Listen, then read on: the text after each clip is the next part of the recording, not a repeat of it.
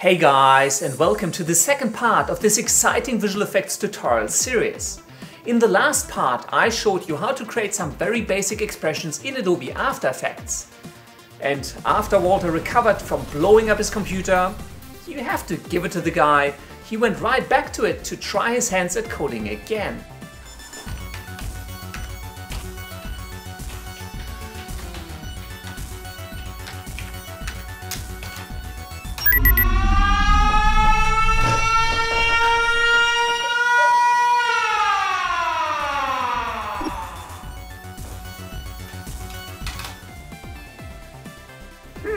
Looks like a little bit less to clean up this time.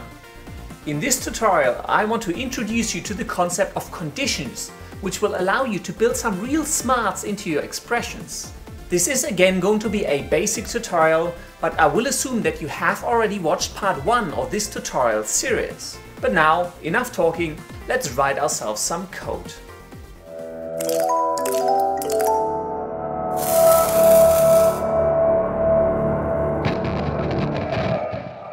Welcome again to the exciting world of Adobe After Effects. If you have watched the last part in this tutorial series, which I will very much assume that you did, you will notice that this is exactly where we left off. We have a basic one-line expression here that uses arithmetic operators, properties and functions to simply animate the source text property of a text layer. That is all well and good, but what if we wanted our expression to be a little bit more intelligent to, for example, only apply certain effects during certain times, or if certain layers are in certain positions, or if some other conditions are met? To implement this sort of logic in our expression, we can use conditional operators. Let's clear out this expression, and in the expression editor simply type var seconds equals math with a capital M dot floor, open round bracket, time, close round bracket, and a semicolon, and at the next line simply type seconds semicolon. So we're simply going to spit out the current seconds as the source text value. And now if you scrub through our composition, you can see the text animate to show the current time in seconds.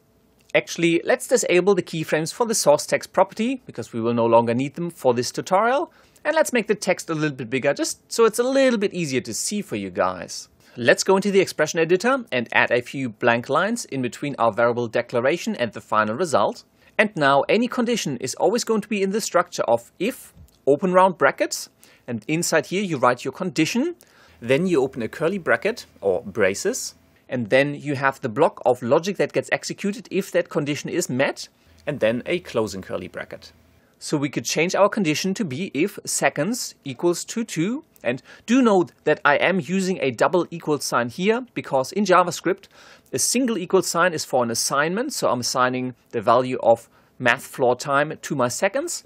Double equals is for comparison, so that I'm comparing 2 to the contents of the seconds variable. So if the contents of the seconds variable is equals to 2, then execute what is in between these curly brackets. So in the body of this condition, let's for example change seconds to be a really evil number, 666. Let's go out.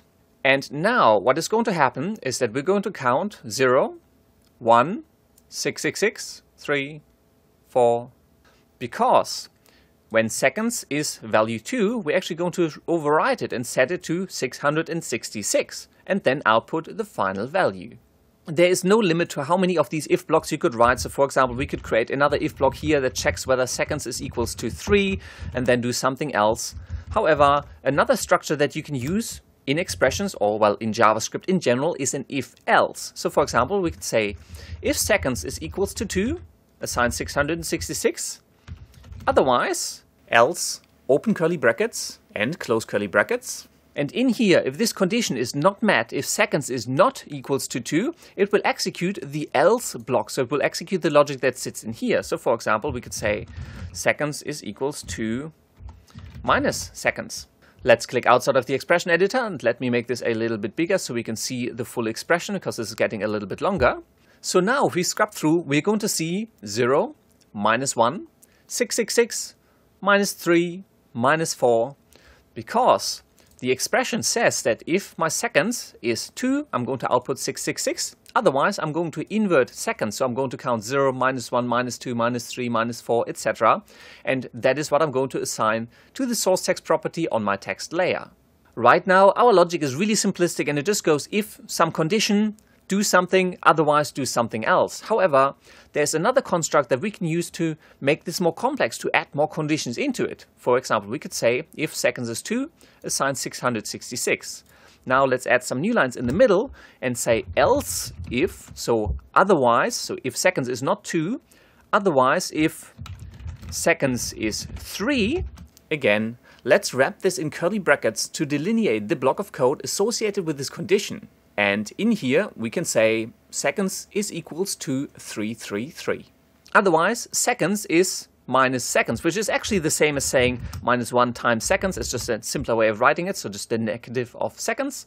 And now our condition is saying if seconds is 2, seconds will get assigned 666. Otherwise, if our seconds is 3, it'll be 333. Otherwise, if neither of these two conditions are met, then it'll just get set to the negative of itself. Let's click outside of the expression editor, go back. We're going to see 0, -1, because seconds is not 2 and seconds is not 3. Seconds is going to be set to the negative of itself, so to -1. Then we're going to see 666, so this condition here is being hit. If seconds equals 2, it gets set to 666. Then we're going to see 333, because now seconds is 3, and if seconds is 3, we're going to set it to 333. And then we just have -4. Now, it would be pretty limiting if the only conditional operator that you had available was equals, so you could only ever say if something equals to something, do something. So JavaScript, and by extensions, expressions in After Effects, have a whole lot of conditional operators that you can use to build some really intelligent logic into your expressions. Let's wipe out most of our expression and only leave our seconds variable declaration in place. And now let's type if seconds, arrow to the left, and this is a less than sign, so this is a less than operator, 2. So if our seconds is less than 2, then we're going to output less than 2 seconds. Otherwise, so else, we're going to output whatever the value is assigned to the current text. Let's click outside the expression editor. And obviously our text has gotten a little bit too big again, so let's shrink this down a little. And if we now scrub through, less than 2 seconds, less than 2 seconds, and now it's the value. So while our seconds are less than 2 seconds, it's going to be set to less than 2 seconds. Otherwise, it's just going to be set to the actual value of the text. We can also change this around to be an arrow to the right, which means greater than. So let's change this appropriately to say more than 2 seconds. So now from 0 up to 3 seconds, we're going to see the actual text assigned to our text layer. And then from 3 seconds onwards, which is indeed more than 2 seconds, our value is simply going to say more than 2 seconds. Let's come back into our expression and let's change this back to be seconds is less than 2 seconds. And inside our if-else branches, we can make more if-else branches. We can nest this as deep as we want to. I mean, as ugly as the code might get, so you want to be a little bit careful, but you can nest this even further. So in here, let's type if seconds exclamation mark equals 3, and this means not equals 3, open curly bracket. Let's spell more than 2, but not 3, and closing curly bracket. Finish that off with else, open curly bracket, value, close curly bracket. Actually, well, logic-wise, this will really be more than 1, but not 3. So let's go out. So now if we scrub through from 0 to 2 seconds, it will say less than 2 seconds because the first branch of our conditional logic is being hit. Seconds is less than 2, so it will say less than 2 seconds. From 2 to 3, it falls into this else branch, and seconds in this case is 2. So it'll go if seconds is not equals to 3. Well, it isn't because right now it's 2. It'll say more than 1, but not 3, which is correct as well. And then once we go into 3 seconds, it'll be seconds is not less than 2. It's also not equals to 3. It is 3, so it'll just spit out the value, which is can't sleep, clown will eat me. And then towards the end, again, it'll go to more than 1, but not 3. So we could really use some intricate conditional logic to build some real smarts into our expressions. Just a note though, to try to keep your conditions neat and clean, and this can actually be rewritten as else if seconds not equals 3, which will then eliminate a few superfluous curly brackets and make your whole code look a little neater, while still doing the exact same thing. And you can actually further optimize this. For one, whenever you have a logic block, like an if or an else logic block, and it only contains a single line of code, because obviously in this logic block you could write all sorts of smarts with all sorts of expressions and functions and whatnot. But if the block of code in curly brackets, the code that will be executed if the condition evaluates to true, only contains a single line of code, then you can actually leave out the curly brackets altogether. So we can actually get rid of all our curly brackets in our expression, because each condition we have only contains a single line of code that will be executed. And that'll work exactly the same way. Finally, the last tip before I let you go is something that can just make your code look a lot more concise, and to me personally is more readable, but I know people have different opinions, and it's called a ternary operator. If you have a simple if-else block of logic, like if some condition A, then X, else Y, this can actually be rewritten using a ternary operator, and what you can do is you can write condition A, question mark, X, colon, Y. And this literally says, if this condition is met, return this value, so return X, otherwise return this value.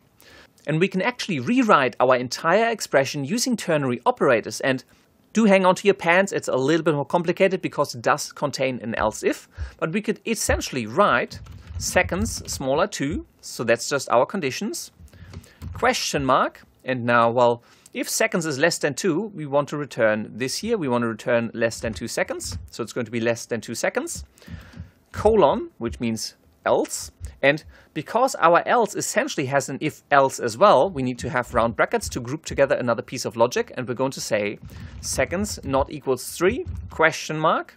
That means seconds is greater than 2, so we're falling into this else condition here, and now we're saying if seconds is not equals to 3, then we want to return this, colon, which is otherwise, return value. Semicolon at the end. Let's delete our original expression. Click outside of the expression editor. And what do you know? It still does the exact same thing with a single line of code.